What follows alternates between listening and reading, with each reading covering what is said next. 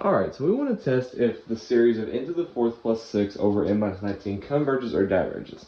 So there's a lot of tests that we can do to do this, but the easiest one most of the time is going to be called the divergence test. And that's pretty simple. You take the limit of your inside of the series, and if it does not go to 0, then you know that your series diverges. So let's try that. So we have the limit as n goes to infinity of n to the fourth plus 6 over n minus 19.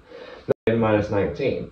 Now, since this goes to infinity, we can use the degree rule. So the degree rule says that if the degree of the top is greater than the degree of the bottom, then the limit is going to go to infinity.